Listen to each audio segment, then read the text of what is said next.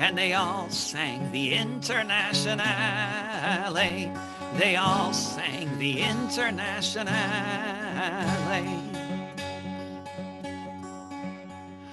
Katerina Jakob saw red flags flapping in the breeze above the Russian tanks, and she fell upon her knees. And so many different voices in so many different tongues sang the most beautiful song that could ever have been sung. In German, Lithuanian, in Polish, and in Dutch, a myriad of melodies as never had been such. In Russian and in Yiddish, Italian and French, emerging from the forest beneath the trench. When the sun rose the next morning, it was the 1st of May, and they all sang the Internationale. When the sun rose the next morning, it was the 1st of May, and they all sang the Internationale. They all sang the Internationale. Folgert die Signale auf zum letzten Gefecht. Die Internationale erkämpft das Menschenrecht. Folgert die Signale auf zum letzten Gefecht. Die Internationale erkämpft das Menschenrecht.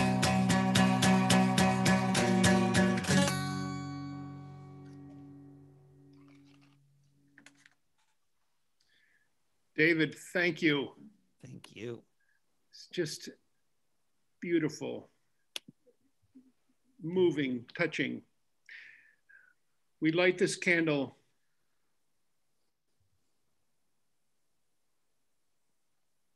as we do every Sunday to start our meeting.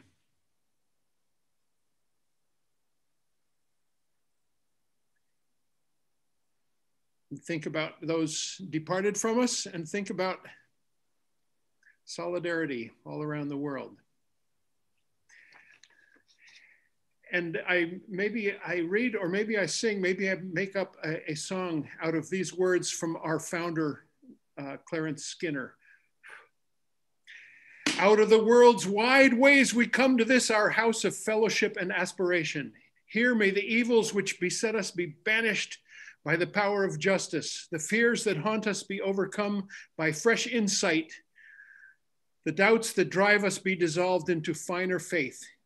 Here, each in our own way, yet together, let us for a brief time look into the mysteries of life's beginning, the source out of which the endless eons roll and countless lives emerge, and with renewed hope, search through this maddening maze of things to find again life's aims and meaning, and above all, its glory. Clarence Skinner, one of our founders. So good morning, everybody. We have Charlie Welch to welcome and to acknowledge his beautiful May Day backdrop of Che, and we have a bunch of things in our own backdrop, which we want to point out. First of all is one of our board members, Ed Pazanese, who's joining us physically, which you are welcome to as well now as we sort of slouch back towards Copley Square and come and be here again once we are okay with that, and we've been vaccinated and we feel safe in each other's company. We have all the PPE you need, masks and sanitizer, if that helps. We also have a wealth of pupusas in the refrigerator upstairs that can beautifully be reheated and made for a delicious lunch. Eventually, Luis Guzman will join us again, and we will try to take up where we left off about a year and a couple of months ago. So that's just a welcome to our auditorium where we're broadcasting from. It's kind of a mess right now. I'll tell you that an amazing thing has finally started. That is the installation of our air source heat pumps, which will be our new heating and air conditioning system for the entire building. We have a crew of really wonderful skilled HVAC technicians who are doing these installations. It involves outdoor units up on the roof, and it involves lines that connect the outdoor units with indoor units that are called cassettes or mini splits. And these lines carry refrigerant, power, and condensate out. So it's a pretty complicated thing, but it's just a wonderful first step in our attempt and our intent to make this a state-of-the-art energy efficient building for the city of Boston and the Commonwealth of Massachusetts.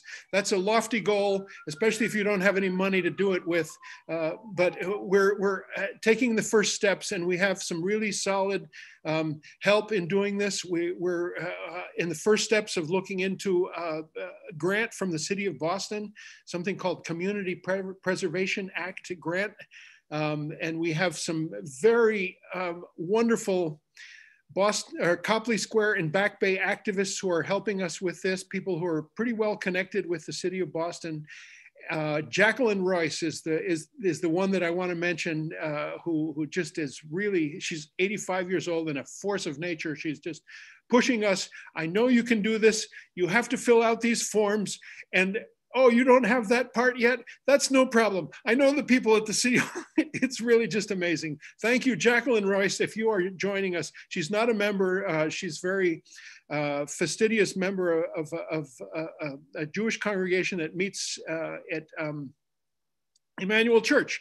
But she has been just a really wonderful force in pushing me and this board to move forward on getting this funding for further improvements of our building to make it a more energy efficient building. I want to tell you a couple more things. Behind me is the Sacco Vanzetti plaque. Crafted by Gutzon Borglum in 1928, soon after they were assassinated, executed by the Commonwealth of Massachusetts. That's a plaque that has been in our building for about 50 years now, and it's quite a story how it got here. But Bob Datilio, who was probably the eminent Sacco and Vanzetti scholar, who passed away just a few months ago, and we have sort of part of his legacy as part of Community Church's legacy because of our connection with the Sacco and Vanzetti case in the early 1920s activism that we did.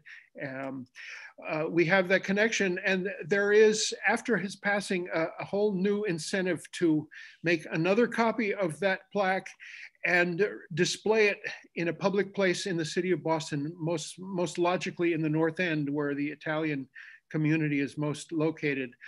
We will have a meeting tomorrow night. It's an online meeting that will include not only Community Church of Boston, board members, please join us, and anyone else who wants to join us. I will give you the link, please be in touch.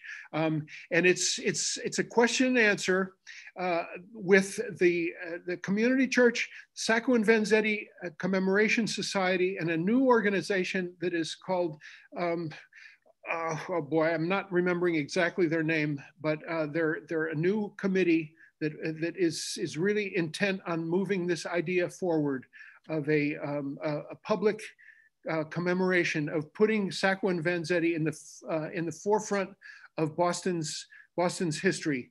And we will have this meeting. It'll be a question and answer, information gathering session about the ideas behind doing this. And what it involves is taking this plaque down and sending it to a foundry to make a rubber mold of the plaque. So there will be a lot of questions. If you want to join us, please be in touch either through the church email or my own personal email, and I will send you the link to tomorrow night, 7 p.m.'s meeting. We'll probably be joined by Judge Peter Agnes, who is a retired judge from the Supreme Judicial Court, and hopefully by former Governor Michael Dukakis, who will we're hoping will join us as well, because he's been also a long advocate for their exoneration and for their also being in a public place. Little bit of news about one member of the church. His name is Greg Brown, not the musician Greg Brown, but the wonderful retired Trinidadian diesel mechanic who has been a longtime fastidious member. His habit was to go to Trinidad during the winters. In 2020, he went to Trinidad for the winter, and he was no longer able to come back because of the flights and the COVID issue. But I've spoken to him on the phone, and he's doing okay with his not being able to come back to his house. His daughter lives here in south of Boston, but he sends his greetings, and I really have enjoyed talking to him a couple of times on the phone. If some of you want to call Greg Brown, I have his phone number, and I can relate it to you.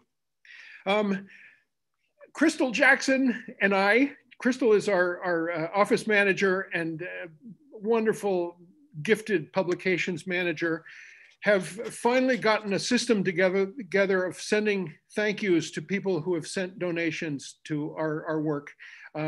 If you, in the past months, have not received a thank you in the manner in which you are accustomed from any standard kind of nonprofit, I apologize. It's all my fault, but we think we have a system for getting thank yous to you for every time that you send us a donation. And there'll be more about that later, because we have a collection plate and we do it later on in the program. So thank you. Here's a generic thank you to all of you who have sent donations, and especially to those of you who send regular donations, and especially to those Back Bay neighborhood association people who have sent pretty sizable donations to help with this heat pump project. Finally, we have kind of a mess in the auditorium right now, but it's slowly getting cleaned up for when we're back together again. We had on tables 50 years worth of cassettes of recordings of community church programs, and it is really quite a wealth of presentations. And we chronologize them, and we put them in archival boxes, and we're hoping to go into a systematic process of digitizing and making public some of the, starting with the, you call it a triage, but it's, the most important ones is, you know, the likes of Cesar Chavez or Rosa Parks or many by Howard Zinn, who spoke here very regularly, and many by Noam Chomsky. So that's the next task after they've been organized and put in boxes, and they're back up in our archive room, which is a marvelous thing and disorganized thing to behold, believe me. So I want to thank Ron Elbert, who has been very helpful in that little task of organizing all of these cassettes. So there you have a little bit of community church news. And again, I hope you're able to come down here sometime soon. And we'll make this building alive again. We also have the task of deciding a lot of space use decisions about the top floors, which will be in midsummer and into the fall, vacated by our longtime beloved tenant, the Theater Offensive. And we have to decide whether to take on a new tenant.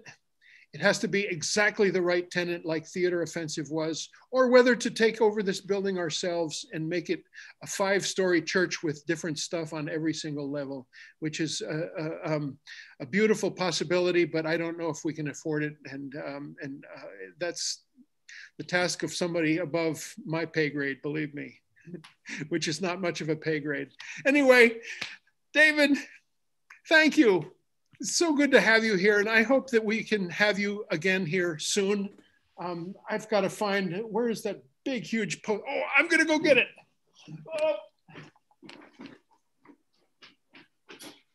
Oh, that's a great thing. Oh, look at that. From the pre-pandemic years. Yeah, we'll get a good copy of one of those and frame it to be somewhere. It's just an expression of how in high regard we hold you and your activism and your musicianship and your prolific songwriting. Is just so phenomenal. Thank you, David, for being with us. The floor is yours. Well, thank you, Dean. It's great to be back always, although I much prefer visiting the church in person and seeing that wonderful plaque. And,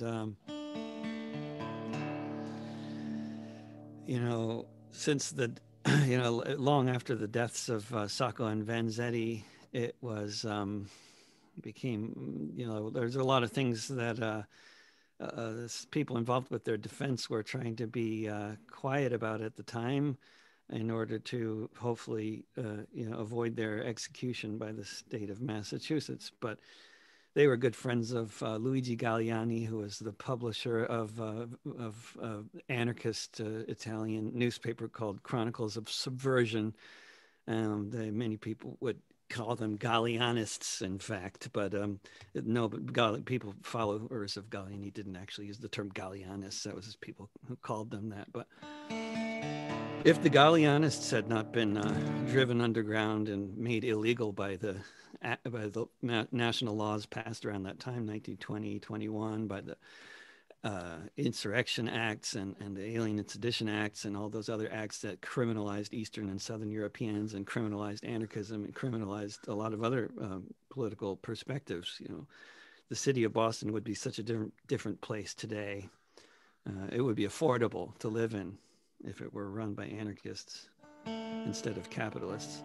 I think the idea of the city of Boston honoring Sacco and Vanzetti is about as reasonable as the city of Philadelphia apologizing for the MOVE bombing. You know, they can stop creating the problem by running the city the way they do. It's fucking capitalists. I hate the people that run the city of Boston and Philadelphia, I must say. Well, and let me tell you something, that we have a city council now that is almost all women and women of color primarily. I know, I've heard about that. Maybe they'll be able to change the laws. Slate of candidates that's a bunch of women of color, and it's a beautiful thing, and maybe we're going in the right direction. Yeah, very recent new developments. Yeah, the vice mayor and stuff, you know. And of course, in the city of Boston, the reason everything is so expensive is because it was on a statewide level that they got rid of rent control. I was there at the time. I saw the exodus of families leaving Somerville and leaving Mattapan and leaving everywhere, and ethnic cleansing. This is a song about somebody who just died of COVID-19. It's a good time for memorials at church.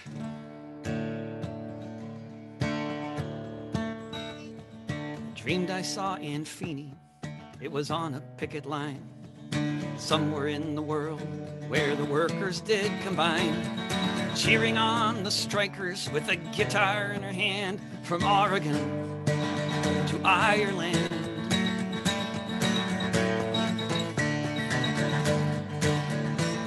I dreamed I saw Aunt Feeney amid the foggy glow of the flashbang grenades outside the WTO, singing songs against the war at a military fort or making arguments in court.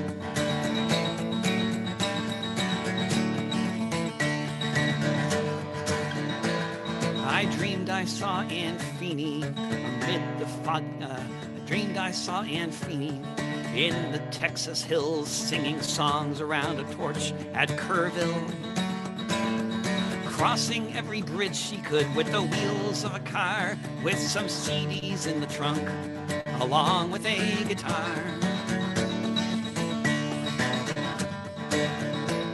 I I dreamed I saw Aunt Feeny. I dreamed she never fell. She was in Baja with her grandkids doing swell, sharing free advice on how to find the cheapest flight so you can be throwing Swedish snowballs beneath the northern lights.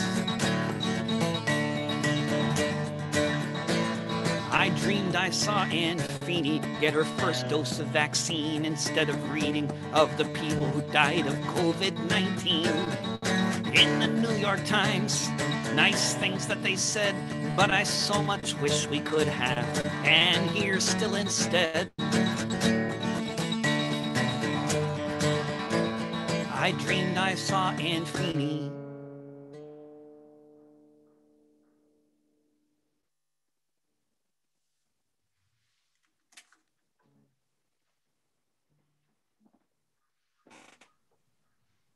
We miss her, don't we? Yeah. Aunt Feeny presente. Presente. You all can see a beautiful remembrance of Anne. Maybe some of you attended. It's recorded online in several places. I've seen it. We remember you, Anne.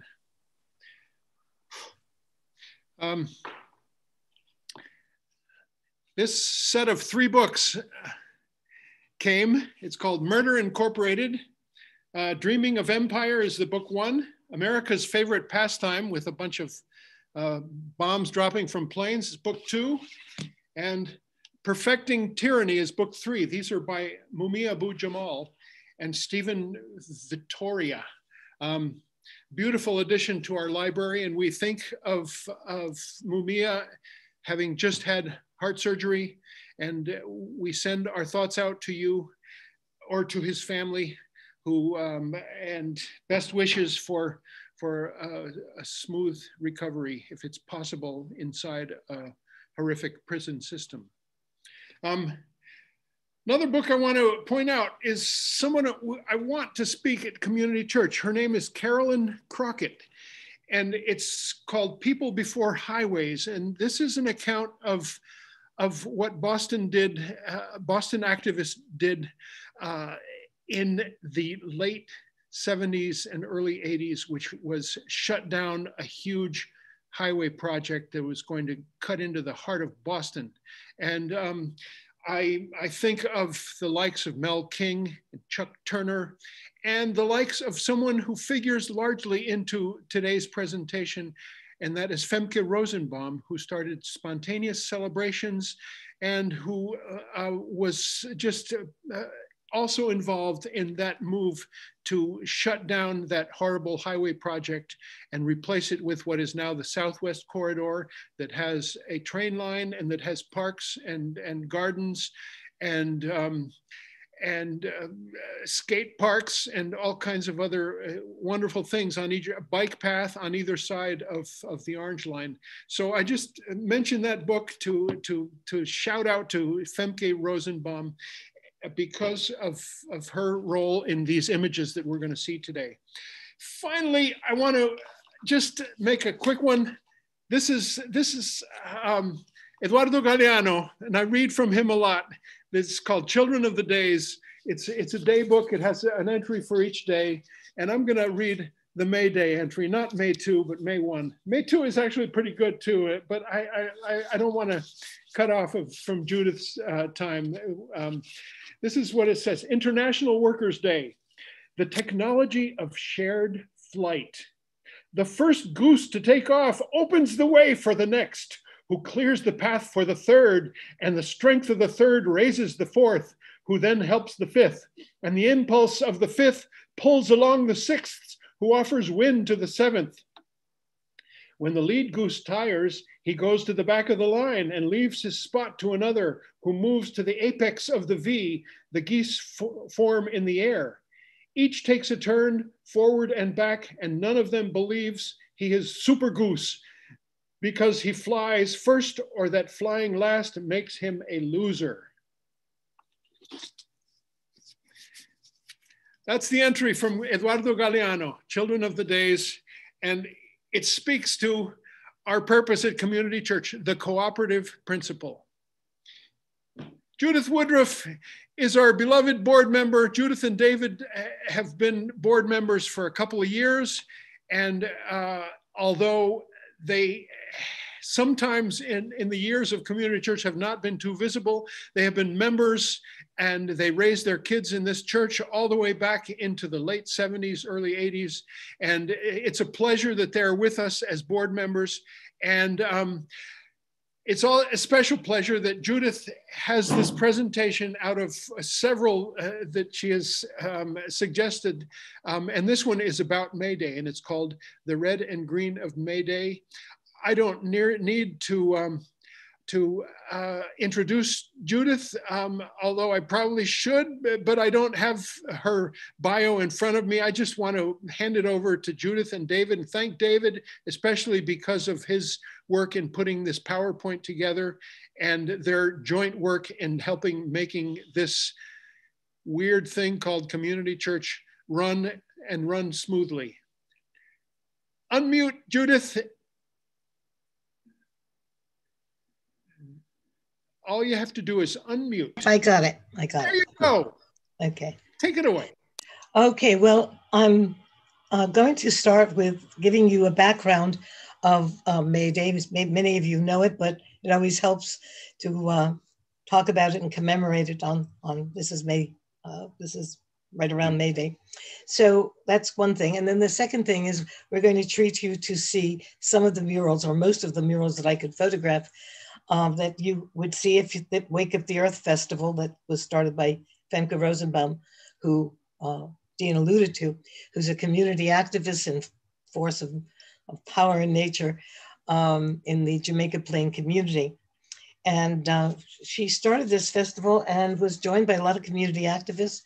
And we were able to commission artists to put it into mural boards 4 feet by 8 feet that are displayed on the Wake Up the Earth Festival, usually on the first Saturday of May. Well, COVID has put a dent in that, but you can see them online and you can see them here. So that's going to be nice. I'm promising them as a reward for listening to me right afterward.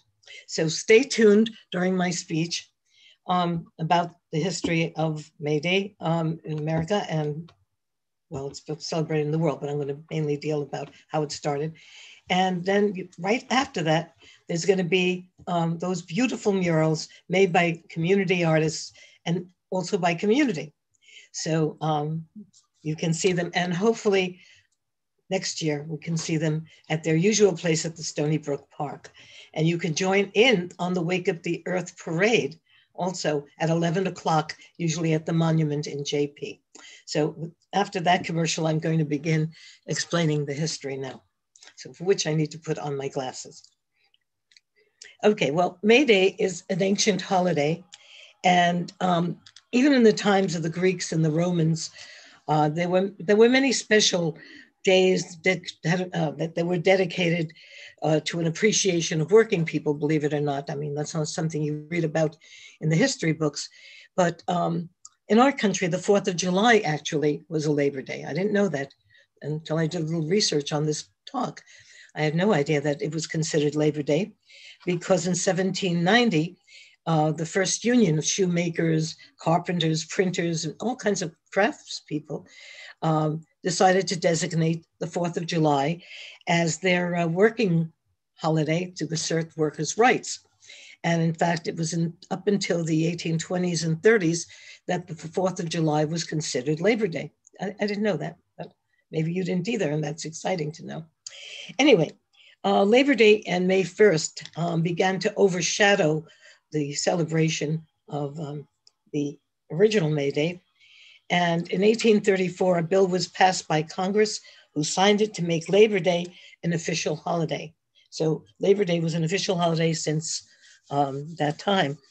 But the struggle for the shorter workday, people were working 10, 12, 15, even 15 hours a week early in our nation's struggle. And so, of course, it was necessary to begin a struggle for the shorter workday. And they were demanding at that time what they thought was an improvement was the 10-hour workday. And that began about the time the craft unions which were popular in Europe and had been there for over 1,000 years, were now starting in the late 1790s in our country. And in 1791, in Philadelphia, the carpenters went on strike. And it was the first strike for the 10-hour day. And they wanted time also for additional pay when they worked overtime. And I couldn't find any information on that strike, but there was a strike following that in 1827. And guess where it was? It was in Boston. There's something to know about us. And it also was in Philadelphia, and I quote, they wrote, all men have a right, a just right derived from their creator to have sufficient time in each day for the cultivation of their minds so they can have self-improvement. Unfortunately, these first strikes failed, but that didn't stop the struggles from continuing. And right here in Boston, in 1835, workers put out a circular that urged workers to work together to get the 10-hour day. Do I notice that I see Ed and not me? It's okay. Okay, well, you hear me. Okay, good. Okay, they wrote, we too long have been subjected to a cruel, odious, unjust and tyrannical system, which compels us to exhaust our physical and mental powers. We have rights, we have duties as American citizens. And as members of society, which forbid us to dispose of our free time, and we only demand now just 10 hours of work a day. That circular passed around in Philadelphia during a general strike. That was in 1835 that the general strike in America started.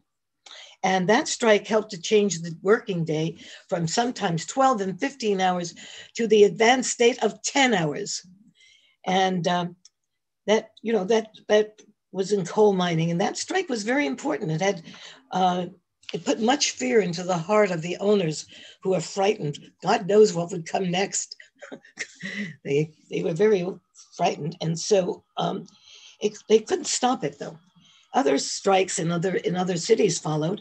So by 1835, most of the country worked an average of 10 hours a day, which they thought was a great improvement and a great victory.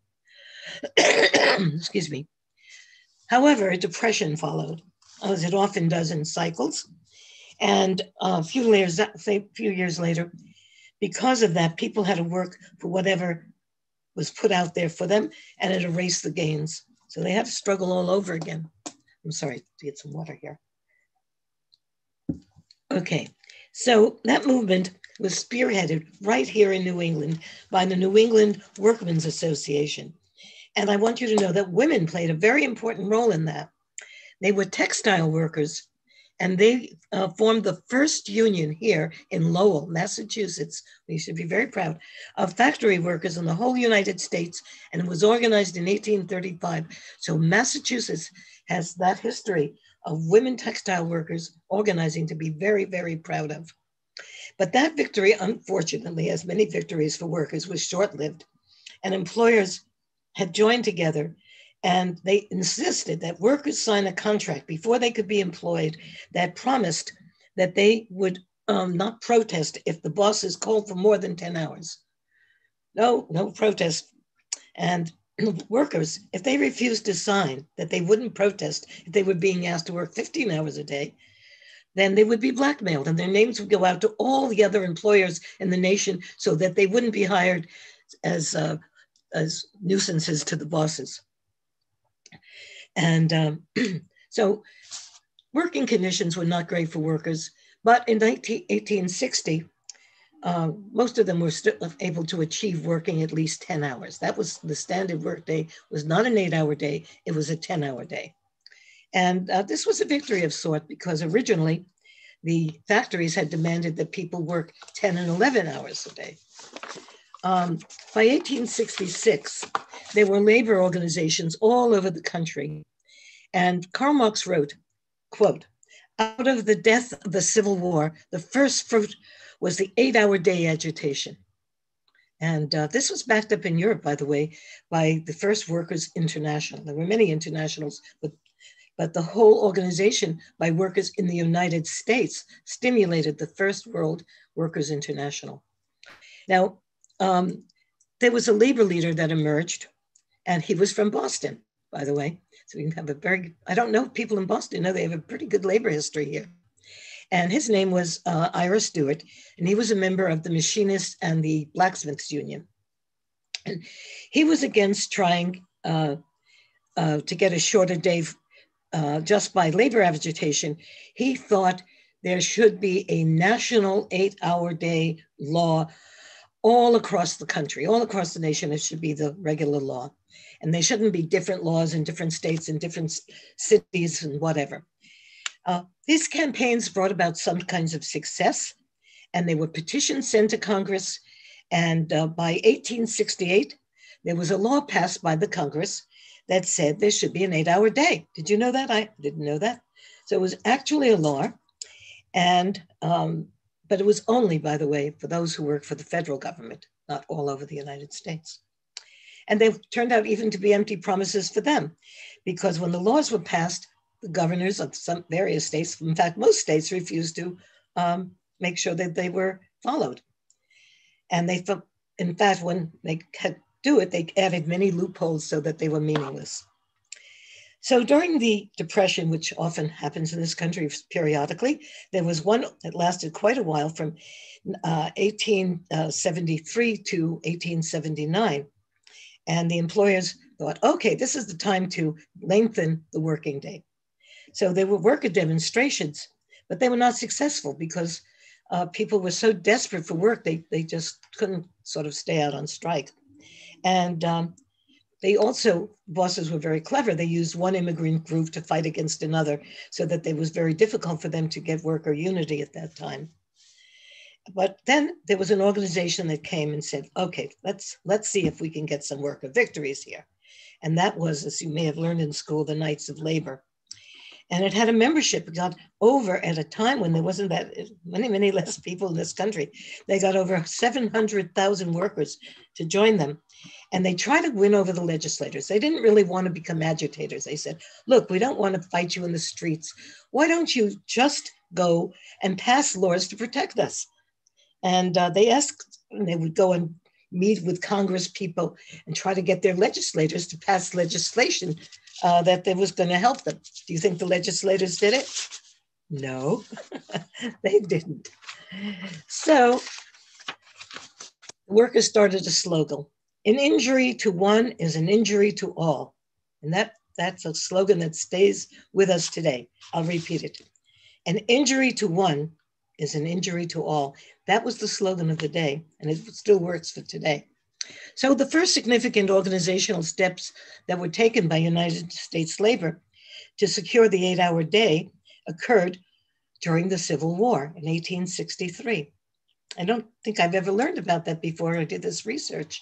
I only learned about the Civil War, and not that this first organizational steps for unions was started during the Civil War. And who started it? Well, it was the Machinists and the Blacksmiths Union that endorsed an 8-hour day. And then guess who? We have to be very proud. It was the Boston Trades Association that took the next step and took a stimulus hand and started the biggest lobbying campaign for the 8-hour day. And so in 1866, there were more than 8-hour, there were huge 8-hour day demonstrations across the nation. And there was a lot of agitation, which I never read about when I was learning about the Civil War. And out of all of this, there was a Boston machinist. His name was Ira Stewart. And he was from Boston and felt that the agreements with the local employers was not a great solution for the whole mass of workers, that, just doing it individually, because those people who weren't able to organize in their particular cities or states, they wouldn't be affected. And he wanted a national law. He wanted a national law to make sure that capitalists were going to be required to make a shorter work week, and that he wanted laws that would regulate their working conditions. So that started the International Workmen's Association. It was known as the first international. You may have heard of these internationals, but this was the first international. And what was its cry? 8-hour day. That was its rallying cry. So 25 years later, The Second International started, and what was their rallying cry? The 8-hour day. They just hadn't achieved it the first time. It's going to take a lot more work. So the platform had to be joined by the whole world in creating what eventually became May Day through their agitation, which I'm going to tell you about. So they started out by not agitating. They started a petition and they got 10,000 signatures, which was a lot in those times. And they submitted it to Congress and asked them to pass the 8-hour day. And you know what? Congress passed the 8-hour day.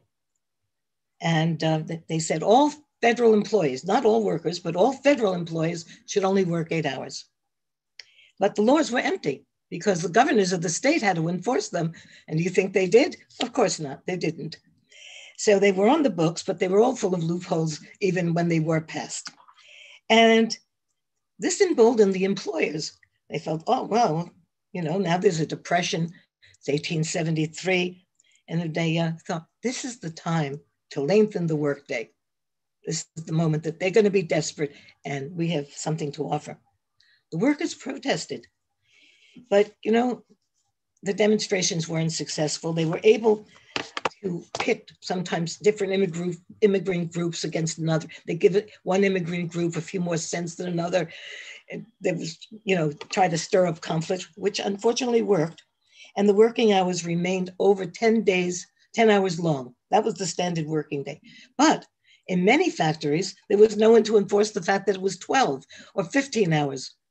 So the Knights Constitution, the Knights of Labor, demanded the 8-hour day, but they were somehow wanted to not be too radical. And they thought maybe if they were less radical, everyone would be so pleased they would just give them what they wanted. So at that point, the workers became very discouraged by the lack of progress. They saw the Knights trying to cooperate too much with the legislators, hoping that by being such good workers, they would be rewarded and be given what they needed instead of having to take it. But it didn't work. And so unions began to decide, we need mass demonstrations here. We need to show that we have some strength. So on May 1st, which possibly is the reason that we have May 1st as our holiday, 44 unions started to cooperate. And you know that wasn't easy. They often were being pitted against each other. Oh, he's getting more, or he's Italian, whatever. And they were able to organize a massive parade. They had 10,000 marchers, and there were strikes all across the industries, and especially, guess where? In the city of Chicago. And this action that happened on May 1st influenced the choice of May 1st so that that became the new time to demonstrate for the 8-hour day. And the Knights of Labor was headed by a man. His name was Powerley.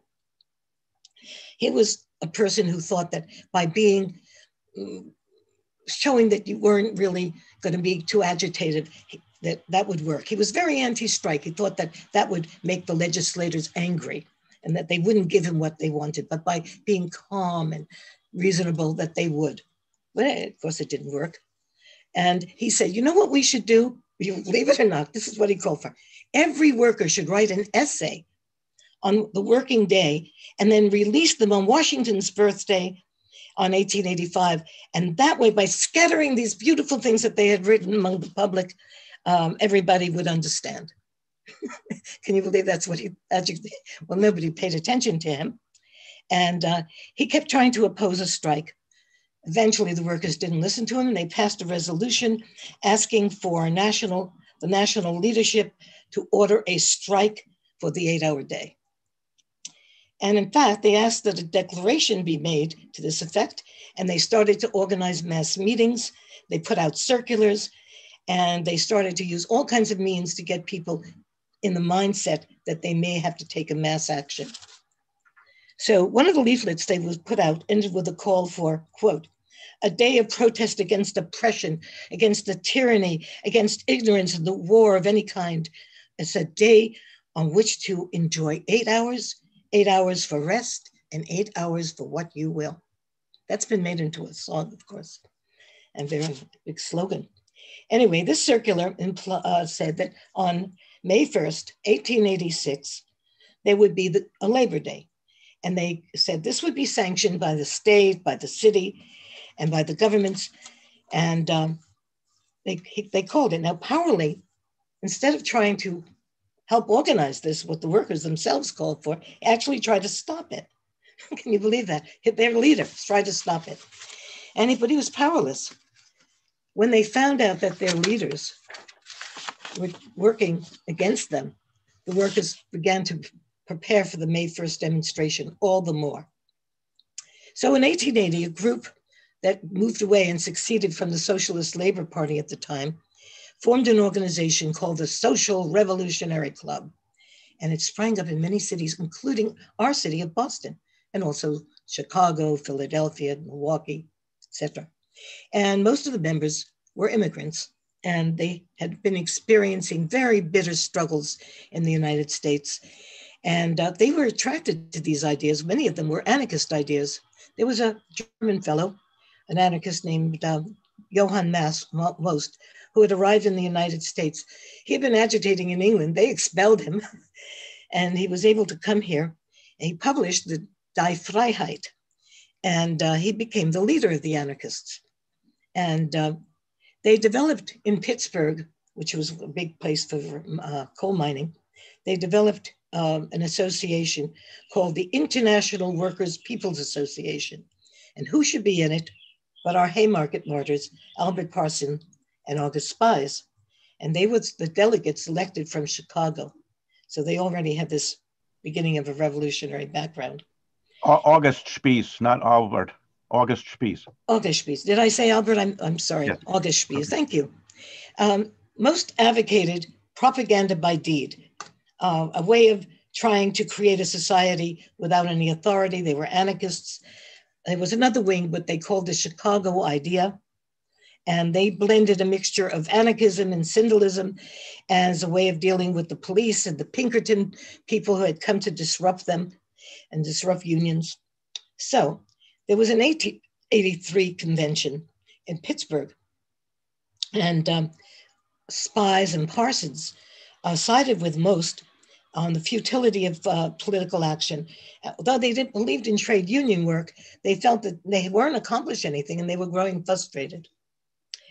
By staging mass demonstrations and parades and speaking tours, they felt that workers, instead of just trying to show that they were so good, that they would be able to exert much greater influence on their numbers, and that they would begin to have more effect and dominate eventually the Central Labor Council, the Central Labor Union in Chicago.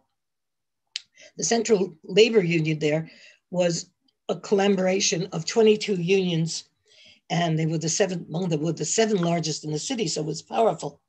And so they went to them to get help, that they would be able during battles with the police to get leadership and assume the fight for this 8-hour day, which was not going well enough. So we're getting to put more strong people now in charge.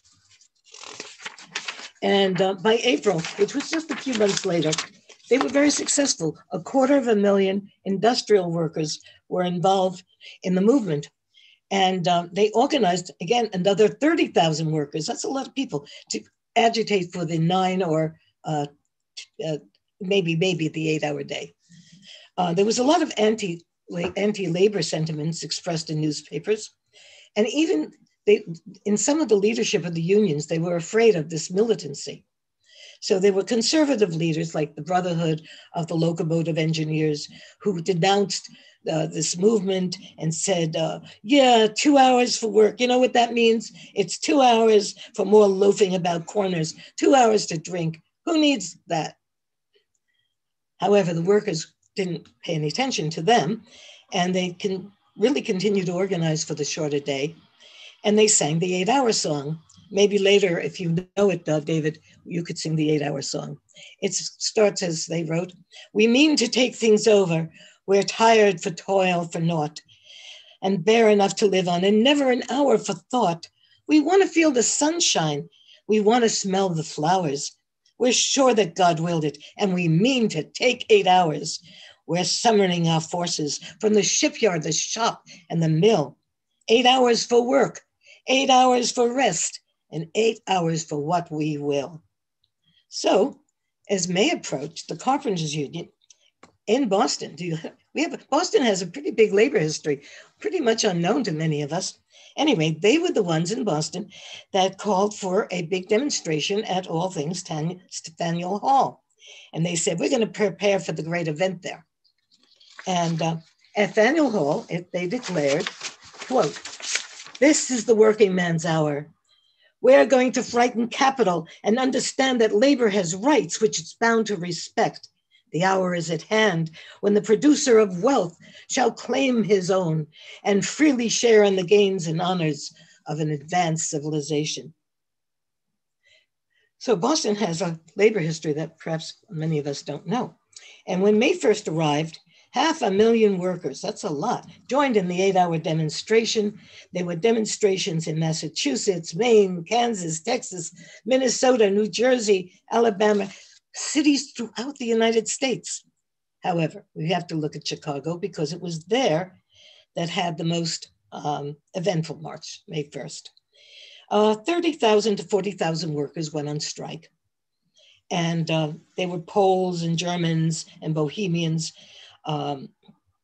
mostly, and they marched up Michigan Avenue in Chicago, and they made a big demonstration separately on the same day with the lumber workers. And they marched through the streets. They had music, they had flags, they had chants, they attracted a lot of people. And the Knights of Labor, meatpackers, began to close down the Chicago stockyards, and they won their strike for the 8-hour day without a pay reduction. In New York City, 10,000 workers marched down Broadway, went into Union Square, and held a big demonstration. And thousands marched all over the United States. And what's very interesting is that there was interracial solidarity. More than 6,000 Black and white workers were marching together in Louisville, Kentucky. Can you imagine that back then? And the Louisville parks had been closed to Blacks, but instead, Black and white workers were able to go to the park together, and workers with a great many nationalities mixed in with them, and there was a giant march of workers of all kinds. What was happening in Boston on that day? Well, on that day, nearly 7,000 carpenters, painters, plumbers also joined the struggle. And they were struggling for the 8-hour day all across the country together. And capitalists became very scared. They began to call out police to stop these strikes. And the less well-known strike, of course, that all people guess in the United States learn about is the Haymarket affair. And that was a confrontation at the McCormick plant. The owners, not caring that they had made an agreement, violated the agreement, thinking the workers would not have the strength to challenge it.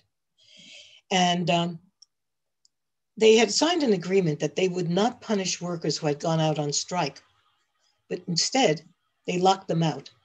And this lockout brought up on a British strike, and it continued from over 3 years to May 1886. The factory happened to be located where the lumber shovers union was, and there were 10,000 labor shovers, I guess, who they were mostly immigrant workers, and they were striking for the 8-hour day. So 6,000 lumbermen turned out for the rally and joined with the other workers. So it was a big rally, and August Spies was speaking. Everything was quiet, by the way. It was a peaceful rally. As Spies neared the end of his speech, the factory bell rang at the McCormick plant nearby. And at the end of the day, the people who were strikebreakers who had gone in and were hired to replace the workers who were standing outside celebrating the May Day came out. And over 500 of the demonstrators left the rally. They went there to demonstrate against the scabs who were taking their jobs. So as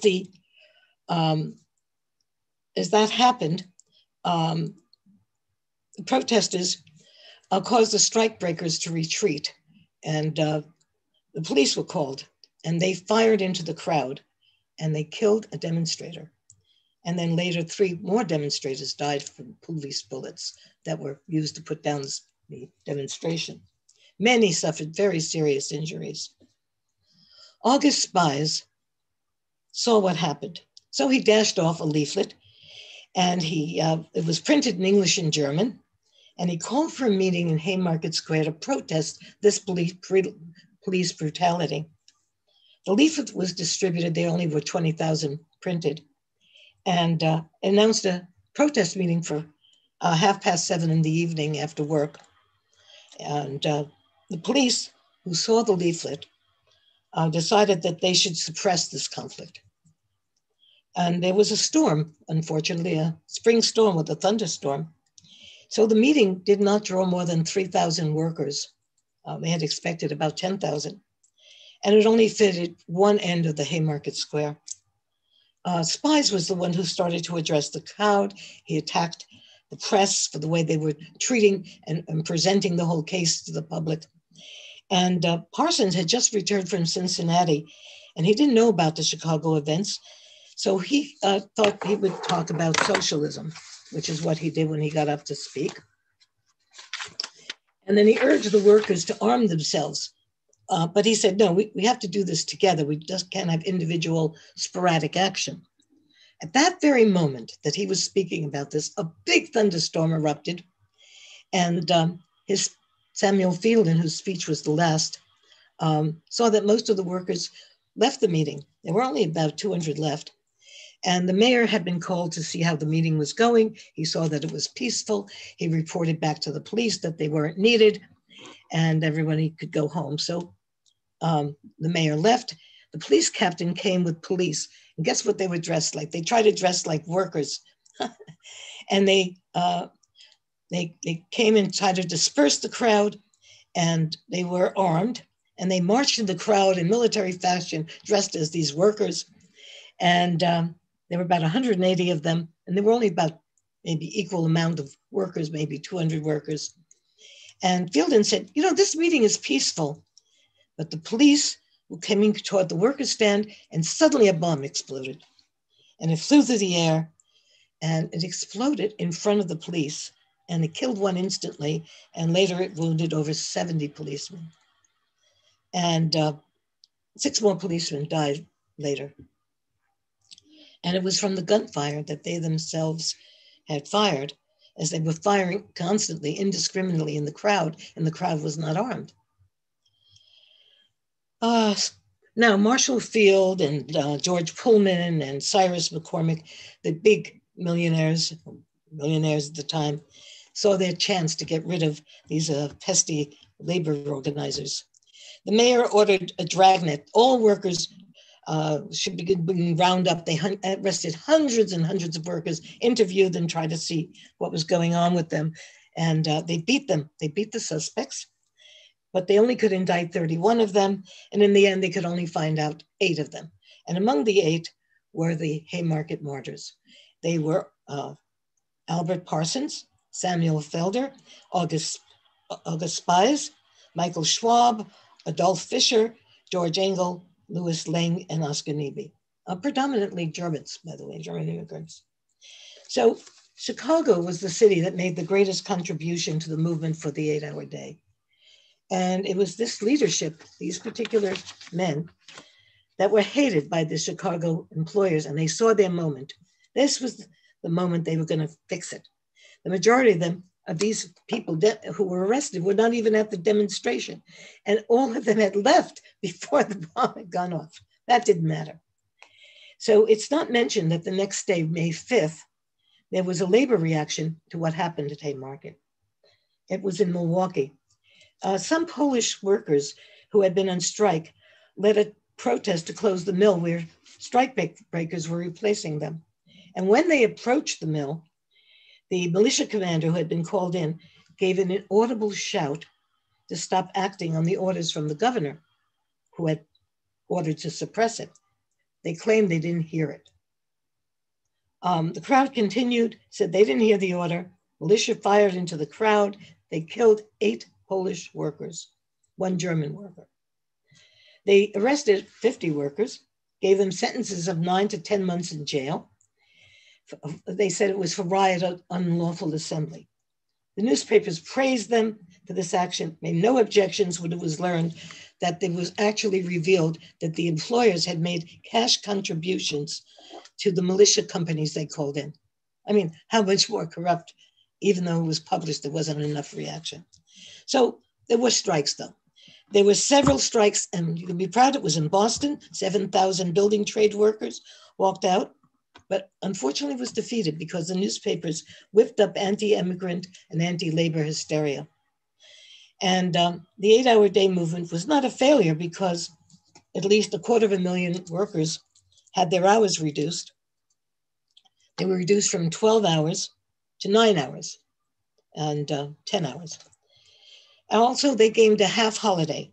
Saturday they used to work. Now they were given half of Saturday off. And they eliminated Sunday labor, which had been going on. So the workers didn't get that much, but they gained some things. They gained 2 hours rest. And now they worked 59 hours instead of 62 hours. At the trial, the defendants were tried for murder, not because they were accused of throwing the bomb, because they weren't even present. So how could you accuse them to do that? But they did. And they weren't present when the police arrived. They had left. But that bomb thrower was influenced, they said, by their speeches. So the judge decided that if one was guilty, all of them were guilty. That was the kind of justice they had. He allowed the police to show all kinds of bombs and dynamite, which frightened the jury. And the judge made insulting remarks about the men all through the trial instead of staying impartial. And the attorney summed it up. Look, anarchy and law is on trial. These men have been selected because they are leaders of men who follow them, and they may be not guilty. They may not be any more guilty than you, but we have to make examples of them nonetheless and convict them. I want you to hang them, and then you'll save our society and our institutions. Can you imagine saying that you think that, and know that they weren't present, they weren't guilty, but their ideas were on trial. And that's what made them guilty. And Spies got up and he made an important impassioned speech, which many labor leaders know. And he said, if you think that by hanging us, you're going to stamp out union movement, then hang us here. And you'll see that you will spark a trend, a spark that flames blaze up and that you will not be able to put out. It may be subterranean now, but you will see you're not going to be able to put it out later. So that's what he said to them. And they appealed. The defense made a very effective appeal, but of course it was turned down because they had decided that they really needed to eliminate these leaders. And there was a lot of rising protests from all over labor, all over the world, in fact. And despite all the pleas for clemency, Bismarck had to do something to ban public meetings. There was so much outrage because in Germany, a lot of the labor leaders, as I mentioned to you, here in America were German, and they were really outraged. They were protesting that these workers who had done nothing but work for their protest for their rights had been given death sentences to be hung. And the day before the execution, there was so much pressure. The governor yielded and he commuted the sentences to life imprisonment for 2 of the Haymarket martyrs, Felden and Schwab. However, Parsons, Engels, Spies, Fisher, they died on the gallows. And on November 11th, Leon killed himself. He didn't want to be hung. And Spy's last words have become famous. There will come a time when our silence will be more powerful than the voices you strangled today. Anyway, the funeral attracted thousands of workers to Waldheim Cemetery. Would you believe that that was the only cemetery that would allow them to be buried there? All the cemeteries said, no, we don't want these revolutionaries in our cemetery. And you may have seen the monument. It has a sculpture of a woman placing a laurel wreath on a worker's head. You should see it if you don't. Look for the monument at the Waldheim Cemetery for the Haymarket martyrs. Well, this sparked protests. Large delegations of workers around the world were sent from all over the world to attend the funeral. They placed flowers on the monument. 8,000 workers attended, and there would have been more, but that's all they could view the cemetery could hold. And one day after the dedication of the monument, Governor Atwood issued a famous pardon statement, said, you know, I looked over the trial and I think these men were totally innocent. I think they were victims of a packed jury and a prejudiced judge. I think the trial was unfair. An excerpt from his message is actually inscribed on the monument. And the greatest tribute to the memory is that Haymarket was not forgotten. The Haymarket martyrs have become a symbol of the May Day around the world, and it didn't stop the 8-day protest. In fact, it strengthened it. So the movement to honor these men became the inspiration for the international workers, and it created the day to honor them and all working people who fought for their rights. And that's something most Americans don't know. They don't know these days. And instead, when you suppress a movement, sometimes you can actually strengthen it down the road. Now, 40,000 carpenters were able to achieve the 8-hour day, and thousands of other workers in the building trades benefited from all the agitation.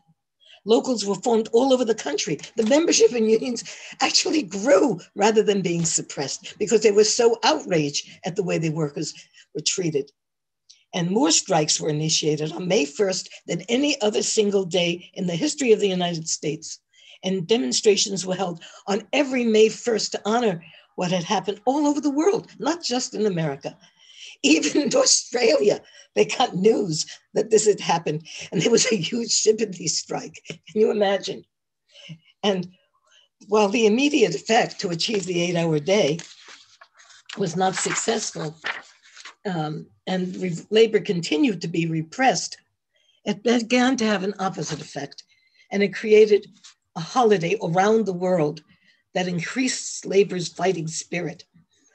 Samuel Gompers, who was head of the AFL at the time, said, May Day will be celebrated as a new Independence Day for workers. Every year, it will strike a blow for emancipation.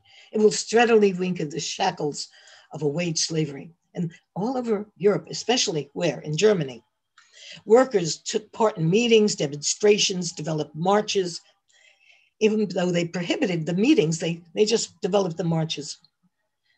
It took, however, till 1904 for the Second International to declare May Day a holiday. They suggested workers go on work stoppage on that day to honor all the working people of the world. And one of the greatest demonstrations was held by Lenin in St. Petersburg in May of 1914. And it's because of this radical history in this country that there has been the effort to suppress the real true history of May Day. It didn't stop it. It began, the capitalists began to encourage that people should celebrate Labor Day in September when it had no particular radical history attached to it that could radicalize them. It should be noted that the leadership of the AFL, American Federation of Labor, unfortunately was intimidated by this repression. They recommended that workers not demonstrate, that they should have discussions and not celebrate. They thought by being conservative, by being responsible labor leaders, that they would stop the repression of the struggle and that the bosses would be very sympathetic and thankful and then therefore just give them their rights. Well, that didn't work. So they didn't even refer to May Day. They suggested that people not mention the word May Day, which is why many workers don't know anything about May Day, because they thought it would encourage repression. They said, just celebrate quietly Labor Day, have a picnic, you know? Anyway, they thought that if they were more responsible, it would stop the repression, which of course it didn't. And, you know, that May Day is celebrated still around the world in remembrance of the Haymarket martyrs and in deference to the contribution of all working people of the world. The May Day history was celebrated here in marches until the 1950s, when during McCarthyism put pressure on the unions to disown it. And in order to show loyalty, the AFL said, oh, we should have instead Loyalty Day. Oh, that would show that we're very loyal. And they said This was back in 1928. No, we're not going to celebrate May Day. Don't worry about us. And so they said, no, we're not going to do it. We're going to have a Child Health Day. Has anyone heard of Child Health Day? It was a total failure. Never became popular. Nobody even knows about Child Health Day. Can you imagine how the workers felt when their own labor leaders were unwilling to lead them? I mean, what a betrayal that is. Anyway, they were May Day parades nonetheless, especially they were pretty large during the Depression and even during the 40s. It wasn't until the McCarthyism period in 1953 that they started to feel that the powers that be felt that they could ban May Day parades. They said they were going to just have take away their permission to march. And they said, if you want to do anything, you could just stand there in Union Square with a few people, not too many. And I think workers didn't even really know their history. They didn't even know that there had been marches of huge size, And in Boston in 1985, it should be known that Representative John Conyers came and introduced what was called the Work Week Bill. It was on the very eve of May Day that he chose to do it. And he asked for the prohibition of forced overtime. He asked for an increase in pay for time and a half for overtime.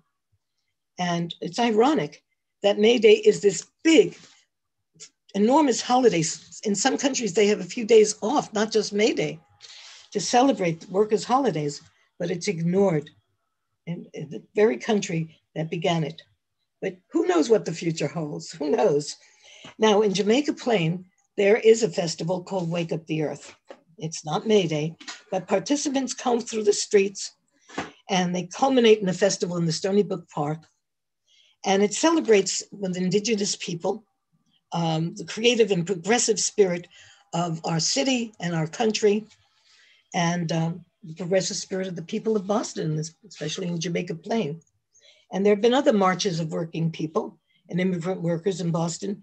And it's also, May Day is now celebrated by a lot of immigrant workers, if you'll notice. And that's not all here, but all over the country. And though the history is not well known, it's a major holiday, all celebrated throughout the world. And one day, let's hope it will be celebrated here. Thank you.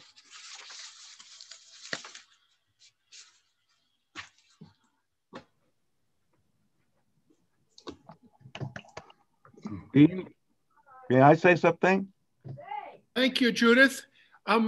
Are we going to see the images now? Yes, but I think somebody wanted to say something. Yeah, thank you so much for that really beautiful and informative speech. A couple of things I just wanted to add. August Spiess was is mentioned in the Haymarket song that sung as part of the Emma Goldman musical portrait that we did at the community church back in '89 and everywhere. Emma Goldman and Elizabeth Gurley Flynn wanted to be and are buried next to the Haymarket martyrs in Chicago. You can visit their graves when you see that wonderful monument. And Howard Fast's novel, The American, which was my social studies teacher's favorite novel, is about John Peter Altgeld and the persecution that he endured for having done the right thing in pardoning the martyrs and the survivors. Also, you said that May Day has not been honored in this country. Well, not very much, but 50 years ago, 1971, there was a tremendous anti-war demonstration on May Day at the Pentagon. Portside has been running articles about it. It's quite interesting. Actually, thank you. I want to ask you a question that maybe you know the answer to, but maybe not, because I don't know that anybody knows the answer to it, except the late Paul Average hinted that he might know the answer. Who threw the bomb on May 4th, 1886? What did he say? He said he was working on it, and he thought he might have some clues, but he never came to any definite conclusion. As I recall. It certainly wasn't proven that the workers did it. Let's just put it that way. Yeah. And it may remain a mystery forever. And who knows, maybe it should stay that way. Who said that? I need the gallery view. Me. Steve? Dave Woodruff. Dave Woodruff. Oh, right. You're not on the camera. That's why I didn't see you. Okay. Thank Judith, you. what say we hear one last song from David Rovics? Oh, we also have to show the go murals. into the images. And that we also show this beautiful collection basket. I love this. Into which I put a check of my own, and encourage you to do the same symbolically, virtually, through the U.S. Postal Service, as well as through our website, which allows you to donate by credit card or by PayPal. And I want to especially mention several people. I won't mention my name because I don't have the list, who have signed up to make regular payments by credit card. And we just so appreciate all of you. You know who you are. So there we go. David Rovics, thank you for joining us on this May Day International Workers Day. Oh, it is such a pleasure, and I just have to say that that was absolutely fascinating and so informative. And I thought that I knew everything that you were going to be talking about, Judith. And I'm just like, I wish. That was a fantastic and extremely informative presentation for somebody who's been studying labor history for decades. I learned a bunch of new stuff in there, and I feel very sad to admit that I only listened to your presentation because I was participating this morning, because I really would have recommended that to anybody who wants a background on this labor history, which is just, well, it'll be on tape, and I'll get you the link. Okay. Yeah. I'll tell people to go to it for sure.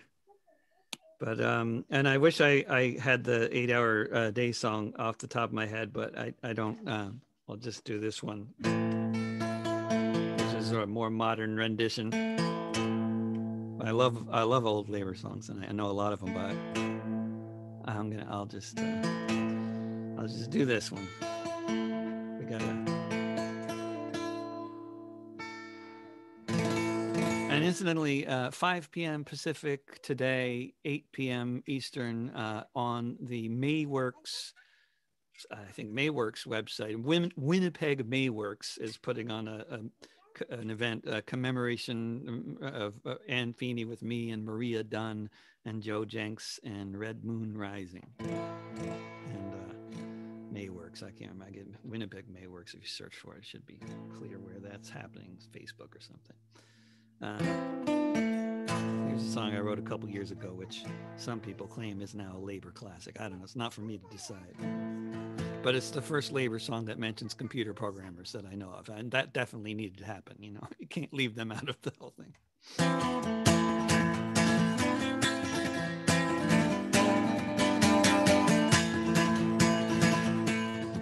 Gather round, all you workers, whether you have a job or not. You who pick the tomatoes, you who grow the pot, you who stay home to raise the children, you that record the sound, you who flip the burgers, all you workers, gather round, all you workers, all of you who pull the shots, you who wash the dishes, park the cars in parking lots, you who dig the ditches to put the caskets in the ground, you who clean the bathrooms, all you workers, gather round.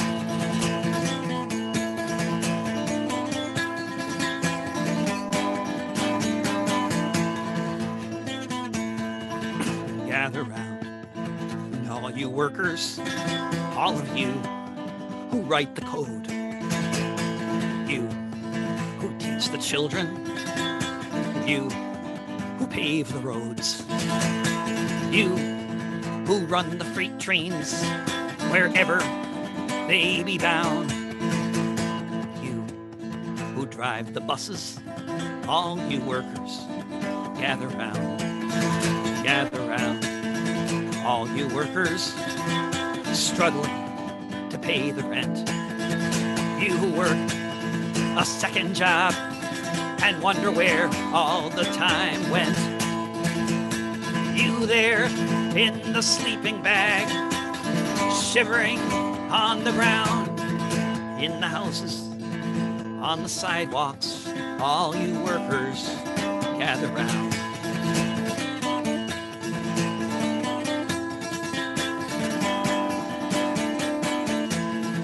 Gather round, all you workers, all you actors on the street, who point the cameras and write for the magazines. You who launch the missiles, you who fire from the ground, you who fly the helicopters, all you workers gather round. Gather round, all you workers, gather round. You will know that gathered all together, we can vanquish any foe. As sure as we're made of water, so history has found. The workers have the power if all we workers gather round.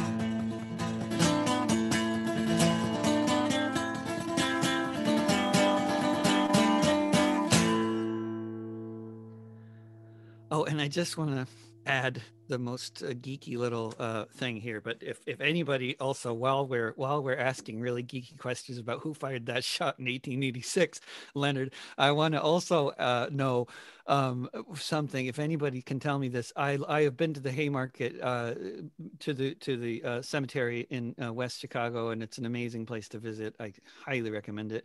And one of the things you'll see at the tombs of the Haymarket martyrs is that quote from August Spies, and in that quote, the quote basically, that the voices they are strangling, right? And he talks about the voices they're strangling today.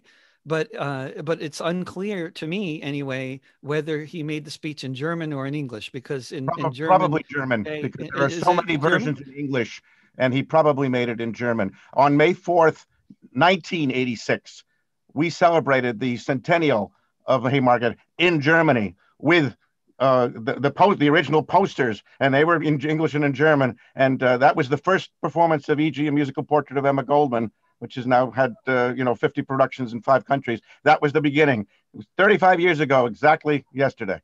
Okay, great. Got an answer to that question. I'm going to write a song with the chorus being his speech, but I wanted to see if he really gave it in German or not, because I thought it really belongs in German, and that yes, the chorus belongs in German. But I didn't want to just like make up that shit. That seemed very wrong.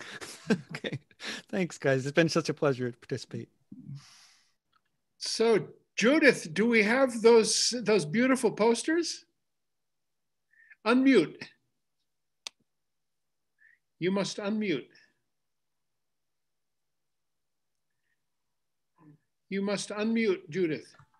There. Oh, there okay, I said we do have them, and people can see them in person next year hopefully at the Stony Brook Park in Jamaica Plain, opposite the Stony Brook Tea Station.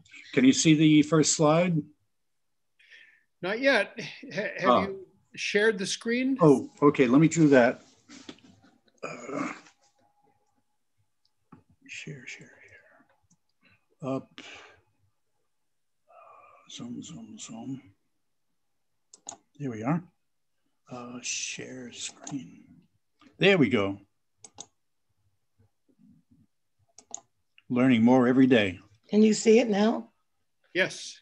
Good. Let me improve it. These were all made by artists and also community residents of Greater Boston. And there will hopefully be on exhibit at the Wake Up the Earth Festival next year. A few were done by very young people. I'm trying to get to a place behind this. Let me do it this way. Hold on. We'll be with you in a sec. There we go. Okay. There. Can you see that? Yes. Good. Fills the whole screen. Perfect. Excellent. All right, so what do I do next? We press these buttons. Okay. Go there. So May Day is one of the world's oldest holidays, Oh, explain the which is pictures come celebrated internationally. It is a day to wake up the earth and shake up the system. The murals that you see were made by people, both professional artists and usually non-professionals artists, and they're on board. They're 4 feet by 8 feet. They were thought about originally. This holiday started by Femke Rosenbaum, who also created the Lantern Parade and other festivals, Tropical Fiesta. And I hope that we will be able to resume next year. Anyway, so that's one of the first ones. And here's another one. And it's the winter was over, the spring became, and it says, and renewed the earth once again.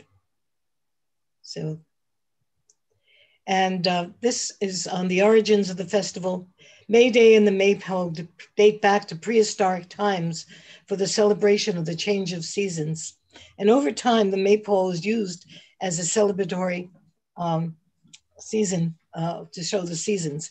And of course, by the way, the first one was here in the Massachusetts, Boston area, Quincy, and it was suppressed. That's another story. Okay, many cultures had myths about Mother Earth, who was responsible for creation. And again, these are murals made by artists and non-professionals, community residents. Women's ability to create new life gave rise to many creation myths around the world. And so in Africa and Asia, many people celebrated the spirit of creation with the annual return and renewal of vegetation. And some places they did this in May, which is very appropriate. And they named it after Maya, the mother of all gods, according to the Greek myths. And in ancient times, spring was celebrated by fertility rites. People went into the woods, and sometimes as couples, and they went what was called a maying. And that was very popular, let me tell you. A child's interpretation of the arrival of spring. You can't maybe read this, so I'm going to read it to you. May Day was a holiday where no one worked for a number of days, and it was attacked by authorities because the growing industrial revolution was trying to have a Puritan work ethic. And maypoles, dancing, games, they were outlawed as early as 1550. And when the English came to America, they celebrated May Day, and they celebrated, by the way, with indigenous people. They put a deer skull on top of the maypole, and both native women going bare-breasted, as was the custom in warm days. And along came, by the way, Miles Standish, and saw it and flipped out and sent Thomas Morton back to England. He returned. They sent him back again, by the way, sent back twice. Anyway, all the maypoles were banned, and the people protested. They named the day after Robin Hood and Maid Marian. They made a big May Day feast. They said it was ruled by the Lord of Misrule. And they declared on May Day, the rich would be the poor would be the rich. And guess what? The land would be redistributed. Wait a minute, So wasn't that it took on Maid Marian? May Marian or Maid Marian? Maid Marian, M-A-I-D. But here it says May Marian. Oh, sorry. Oh, well, typo. It's on. No, it's not your error. It's in the writing there. It says May Marian. That's why. Yeah, I know, but it's probably wrong. a young person or something. Yes, but it's wrong. Maybe it's an intentional slip or something. Who knows? Okay, could be. This take on greater significance because there was a lot of attack on the common lands. They were being privatized, cut up. They originally belonged to people. People could go out and hunt on the land and not have to worry about it. They could fish on the land and keep the fish. It didn't belong to anyone. The fish, whoever caught it. The deer was whoever shot it. But instead, people began dividing up the land, privatizing it, and saying that they owned it. And those who used to live free were now evicted. They could no longer support themselves. And guess what? That was very useful because they were forced into working for wages in the fields and in the factories. And so the celebration of Mother Earth took on a double meaning. It was also a protest. So when the Pilgrims came to America, there were many indentured servants who had been freed from jail on the condition that they would be willing to go on the ships to colonize in the name of England. And of course, it was a very dangerous trip. And they had been, people, if many of them had been jailed for celebrating May Day and the movement for a common land. So when they came, rather than try to convert the Indians, they noticed the Indians had common land. They were very attracted to the Indians and they joined them. So one of the celebrants was Thomas Morton, and he came to Massachusetts quite early, 1626. He settled here in Quincy, and he named the land Merrymount. So on May Day in 1627, he and his friends had made friends with the Indians. He liked their way of life, and he was fraternized with them and really enjoyed them, lived with them. He erected a huge maypole. They wrapped it in ribbons, topped with deer antlers that the Indians suggested. And Englishmen and Indian women danced together. And I should mention that one of the things that set Miles Standish and the Puritans off is that the women, it was a hot day and the women were bare-breasted. So they were like, oh my God.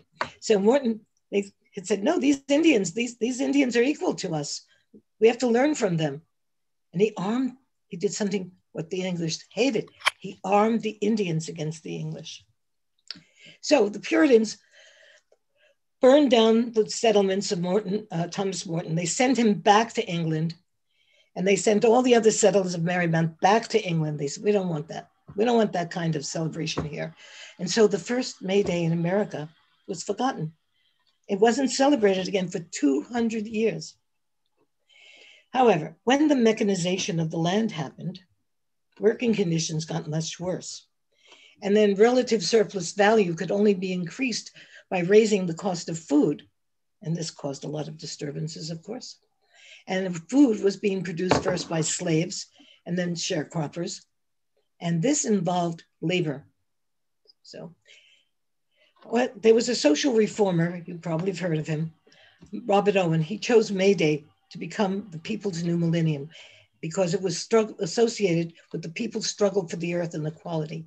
And it was for this reason that the labor movement chose May Day to be the struggle for the 8-hour day.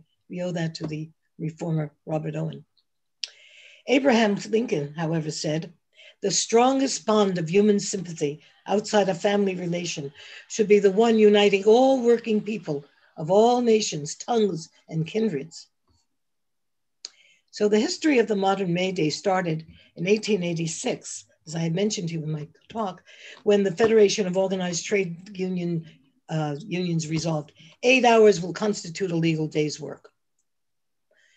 The Haymarket protest occurred on May 4th when a labor protest rally near Chicago's Haymarket Square turned into a riot after someone threw a bomb at the police, or the police threw the bomb. Who knows what happened? But 8 people died, and as a result of violence that day. So May 1st was chosen to be International Workers' Day to commemorate the Haymarket affair in Chicago in support of the 8-hour day. At the demonstration, the police killed 1 worker, injured several others, 70 others, by the way. I don't know if you can see it, but the pictures are there of the Haymarket martyrs over there. So when workers out west heard about all these things, they got stimulated by it, and they also wanted to work for better wages, battled for it, and a civil war broke out in the Rocky Mountains. And around the early 1900s, I think the teens, 1919, Joe Hill, a labor leader, from Sweden originally, was framed for murder, and he was successfully executed. Eugene Debs, the great socialist leader, said, May Day belongs to the working class. It's dedicated to the revolution. The Lawrence textile strike, better known as the Bread and Roses strike, was a strike of immigrant workers in Lawrence in Massachusetts. And it was in 1912 led by the IWW, the Industrial Workers of the World. It was prompted by a 2-hour pay cut. They wanted to shorten the work week. And so they thought, okay, well, let's cut the wages then. So the strike spread rapidly through the town, and it grew to more than 20,000 workers involving every mill, every mine, every mill in Lawrence. And you may have heard the song, as we go marching, marching in the beauty of the day.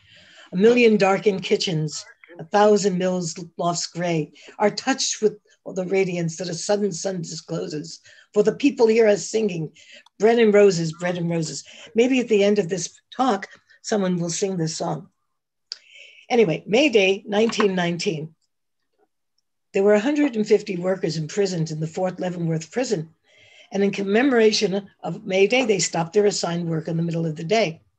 And this action triggered a sympathy strike, and 2,000 people stopped working in sympathy with the workers at Leavenworth.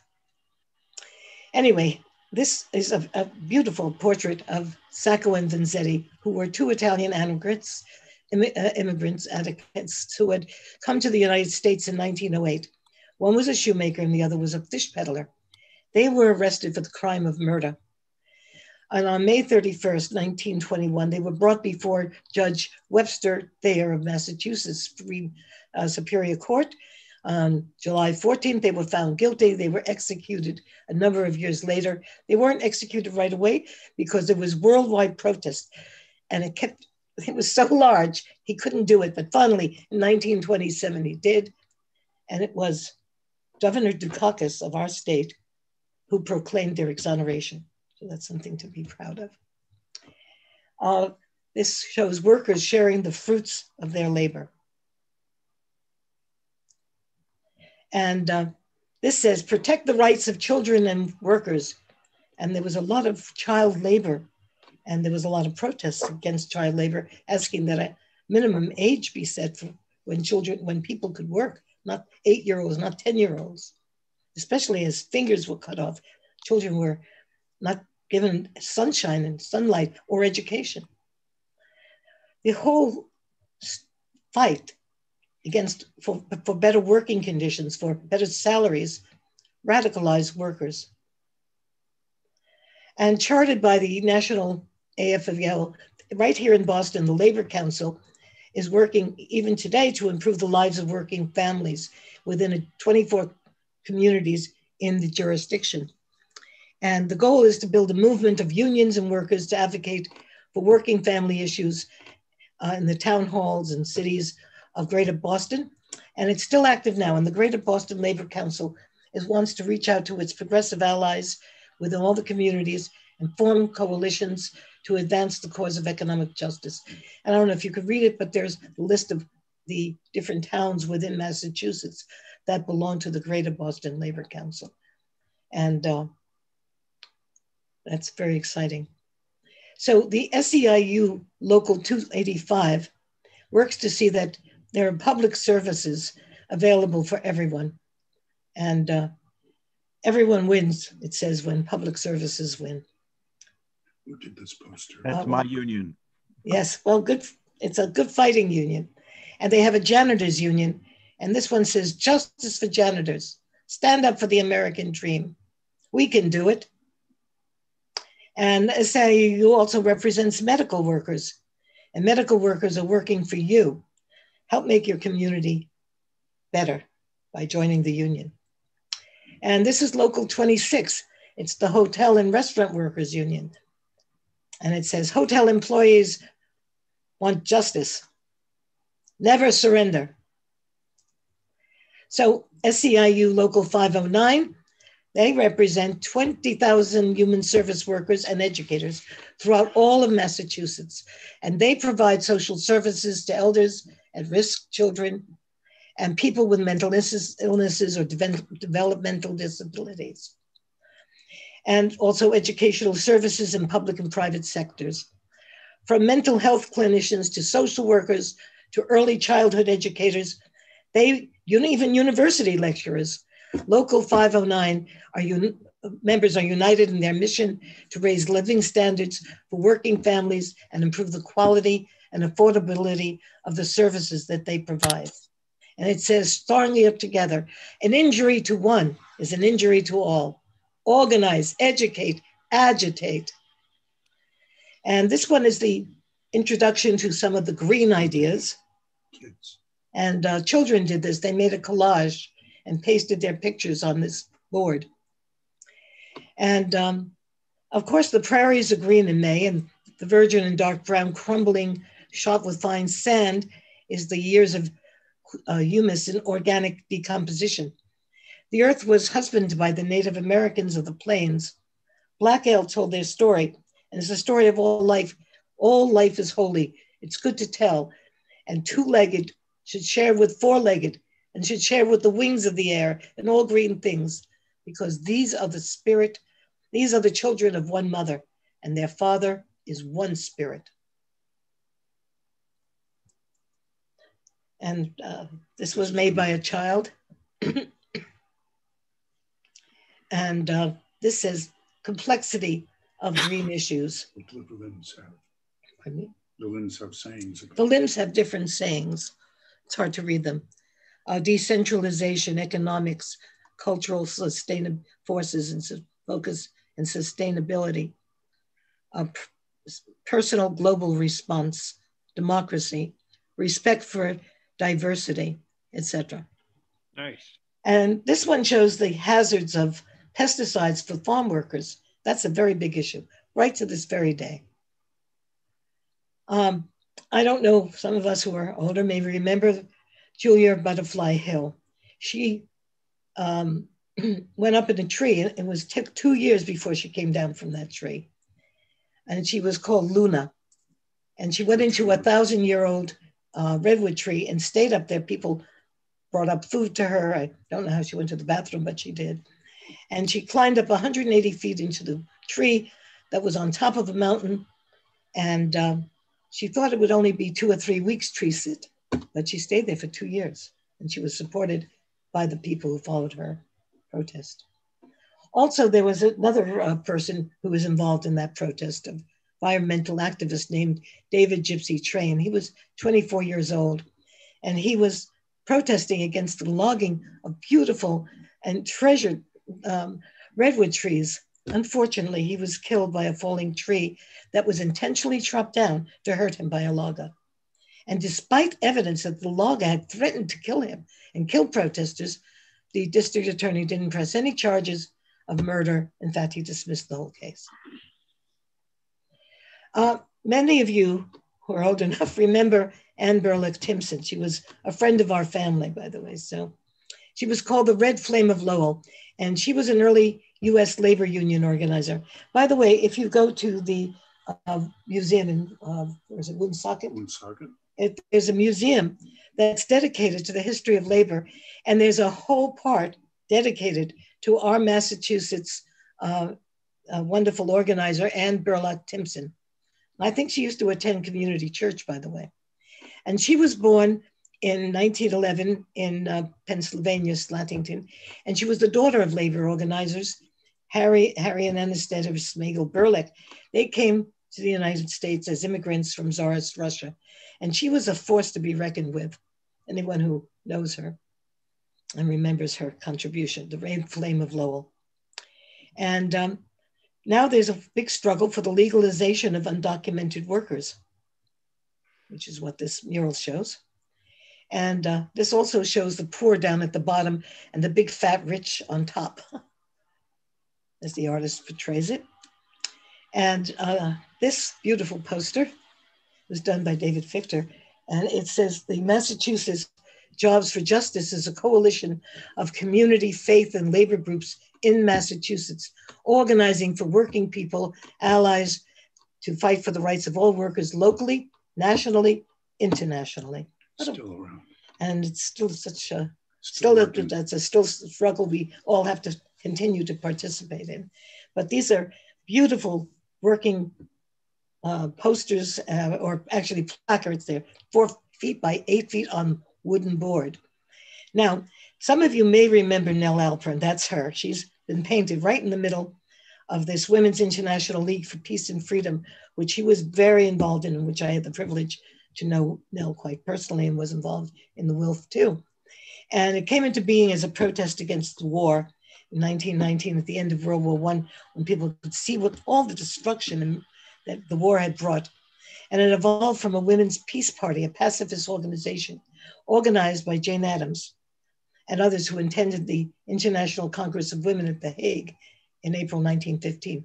And while they talk a lot about women's rights, I don't think many people know that Jane Addams was also a pacifist and against war and anti-war activist.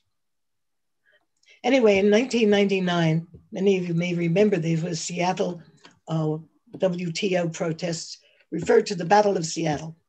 And they were a series of protests surrounding the World Trade Organization's ministerial conference that took place in 1999, when members of the World Trade Organization were able to convene at the Washington State Convention in the state of Washington, Seattle, Washington, on November 30th. And that conference launched the beginning of a new millennium of more fair and just trade negotiations to protect the rights of workers. And this says, a good slogan, people, not profits. And this is the last slide. It's the people organized May Day. Rent control, May Day's international workers, education, democratic fertilization, no silent spring, make love, not war. Art has no borders, fight racism. Isn't that a gorgeous poster?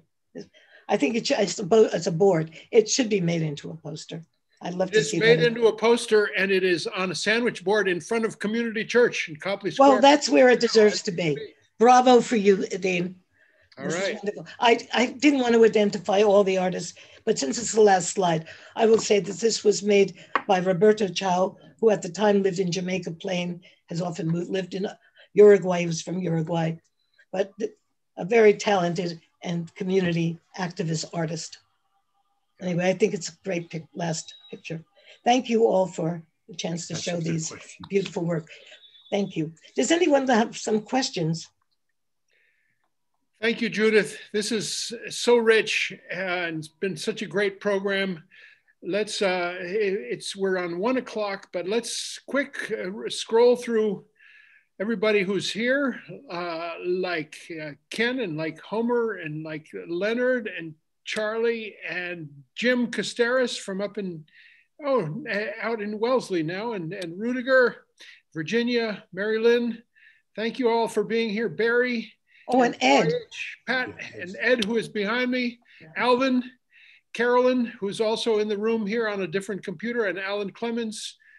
Thank you all. If there's anything, any final observation anybody wants to make or question for Judith.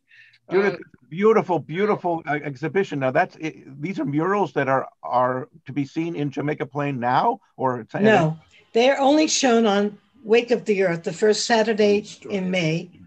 They're in storage at the spontaneous celebrations. There's no room to put them up, but they are able to be seen if you come to the May Day celebration in Jamaica Plain, Stony Pond Park. They're all put up around the park. Every May Day? Every May Day, yes, at the first Saturday of May. But that is as close to May 1st as you can get. That is just beautiful. And maybe somehow you could post a slideshow of them online that people could watch? Well, that's an interesting idea.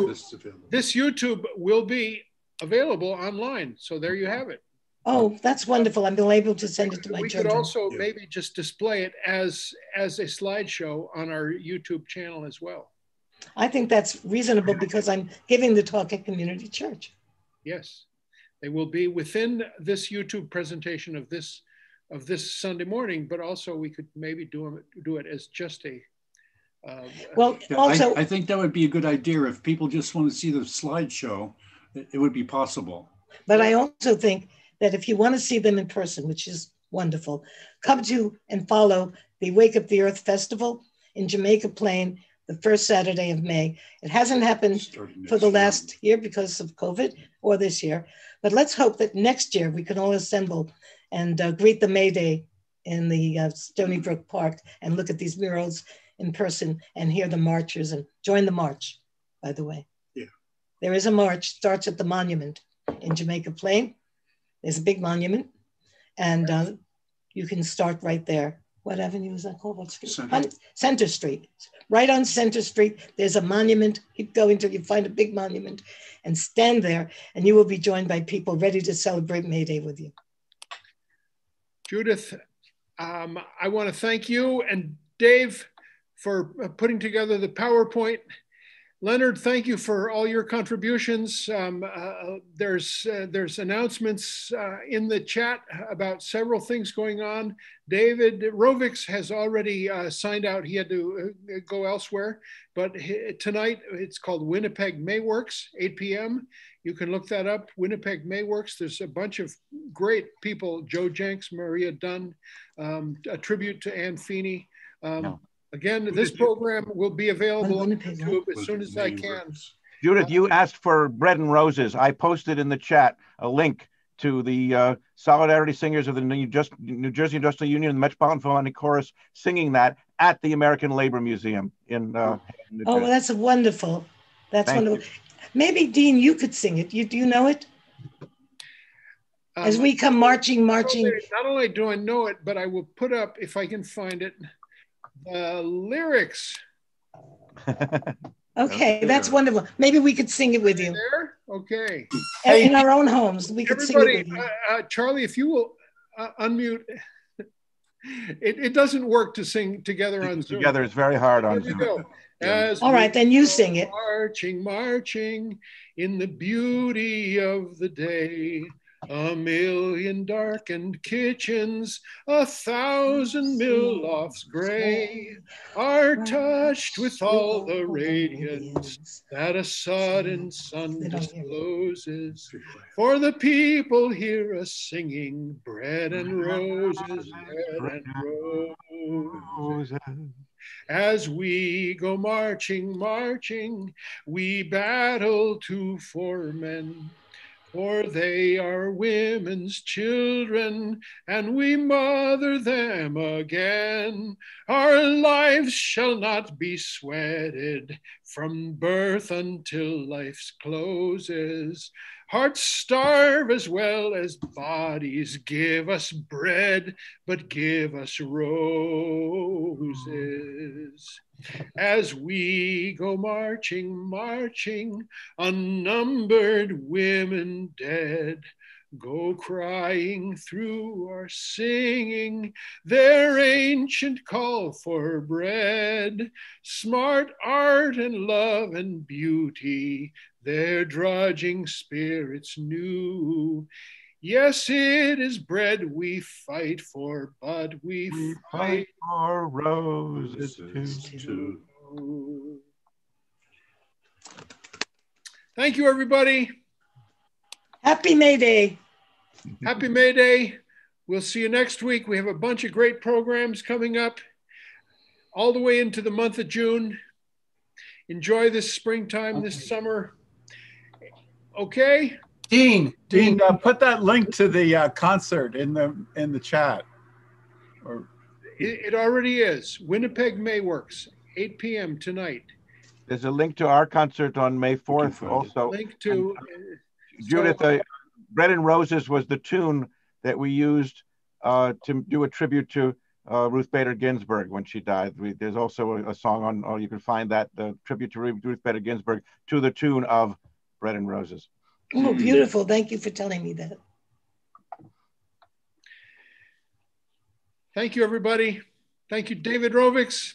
Thank you, Dean. Thank you, Dean. Dave.